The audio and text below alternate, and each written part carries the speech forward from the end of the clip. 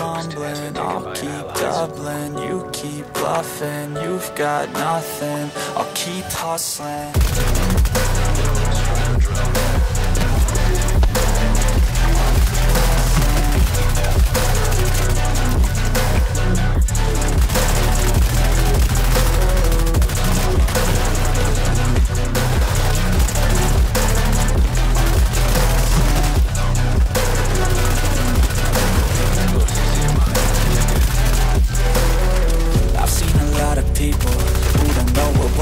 I've seen a lot of people who don't know what thirst is. I've had a taste of evil and tried to cure the sickness,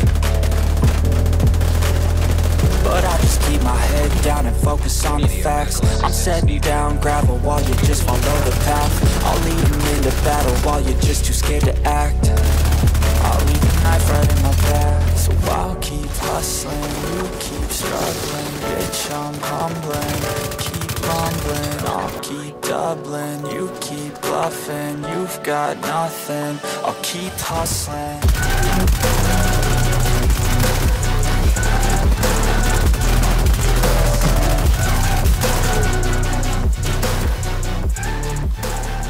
Hey agents, a few weeks ago I made a quick video on using the Bighorn in PvP.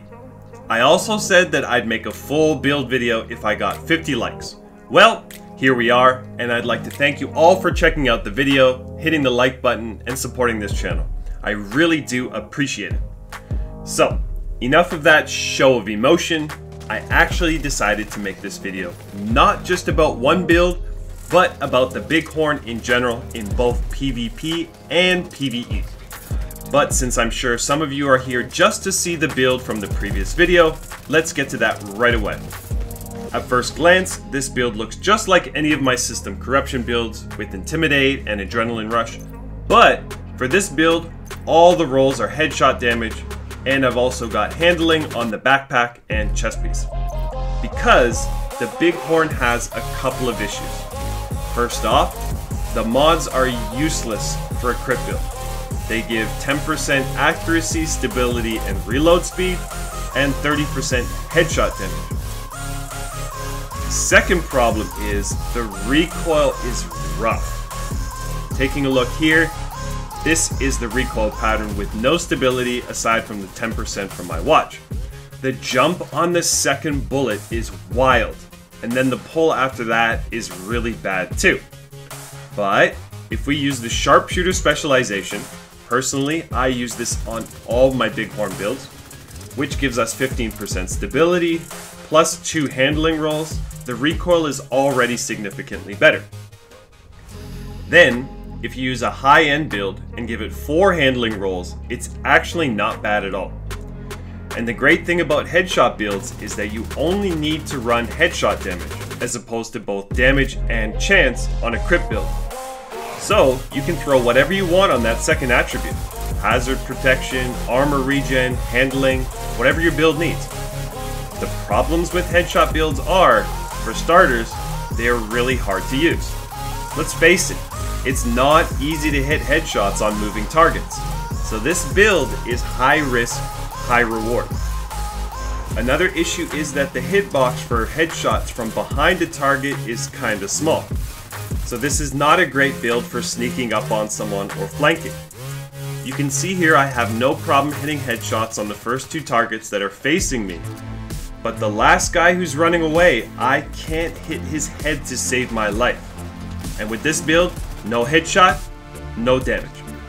So going back to the build, I actually started using it with 3 blues, but then I switched to 4 and realized it still hits super hard, even with 1.5 million armor. So you can test yourself. I'd say 1.3, 1.5, maybe even 1.7 would still shred if you have the right pieces. And as I mentioned earlier, every piece has headshot damage rolled onto it, then the chest and the backpack have headshot and handling.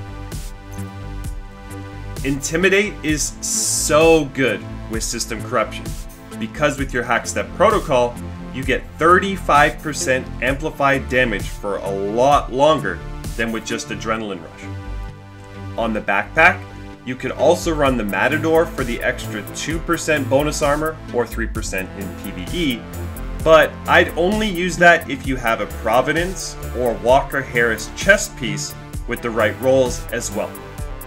For skills, almost necessary for System Corruption is a Booster Hive because you have no normal medkits. Then I run either a Scanner Pulse or a Jammer Pulse. Of course, a shield would also be good here too. For the stats, you have just the basic 10% crit chance and 55% crit damage, but you've got 210% headshot damage. And of course, that's not including the headshot damage boost you get from Big Game Hunter. Speaking of which, this is an absolutely amazing talent. It has two parts, and the first is kind of underwhelming, at least in PvP. You can scope him, and the gun becomes a single fire rifle, gaining 450% weapon damage.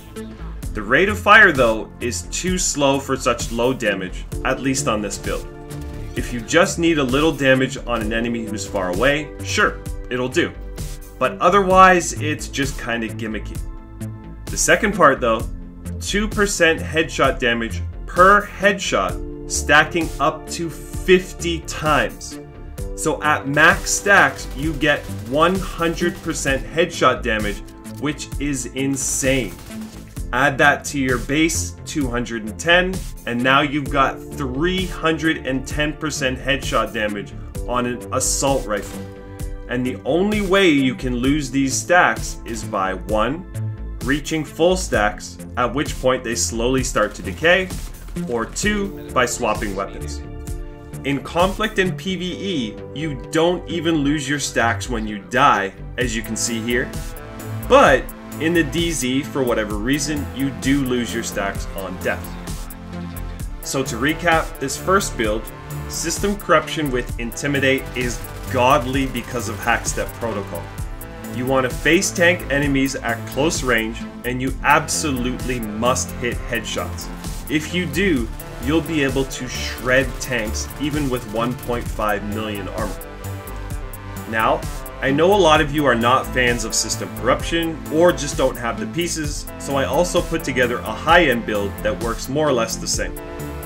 Again, it looks like a standard meta build, but of course we have headshot damage rolled onto everything, and personally I run it with 4 handling rolls because honestly, this build already hits extremely hard, so throwing on a little bit of extra crit won't do much.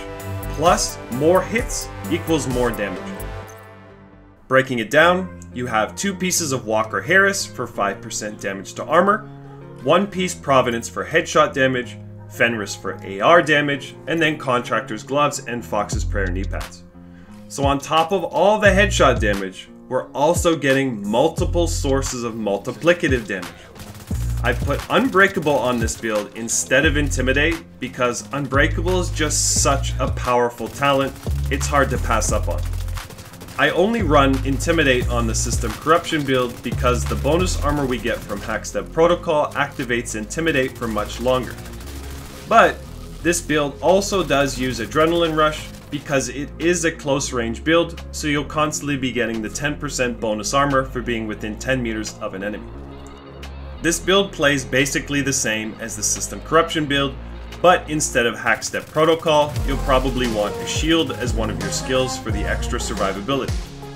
You can run it with 3 to 5 blues, it just depends on the gear you have. Finally, let's take a look at the Bighorn in PvE. In all honesty, headshot builds are not great in PvE because there are so many enemies with helmets and they don't take headshot damage until you break it. The good thing is though, that you can still build up stacks on helmets even before you've broken them. The way I run this build probably seems a bit counterintuitive because I run the Bighorn, which is obviously an assault rifle, with Hunter's Fury, which is generally viewed as an SMG or shotgun build. But honestly, losing that 15% shotgun and SMG damage is not a game breaker just because this build is already so strong. It gives you everything you need in PvE. Lots of amplified damage and lots of survivability.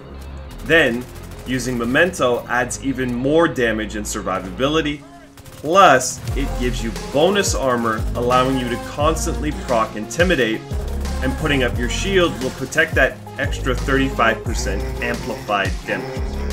So looking at the stats, you'll see I have 138% crit damage, but only 26% crit chance.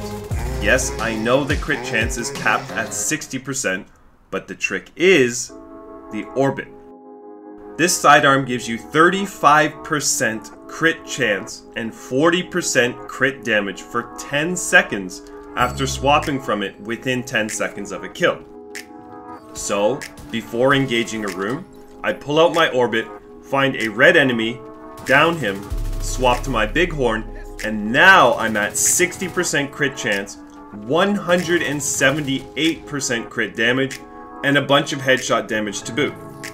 So after your perfect finisher expires in 10 seconds, you can either swap back for another boost, or just roll with your headshot damage, which is probably close to 200% by now.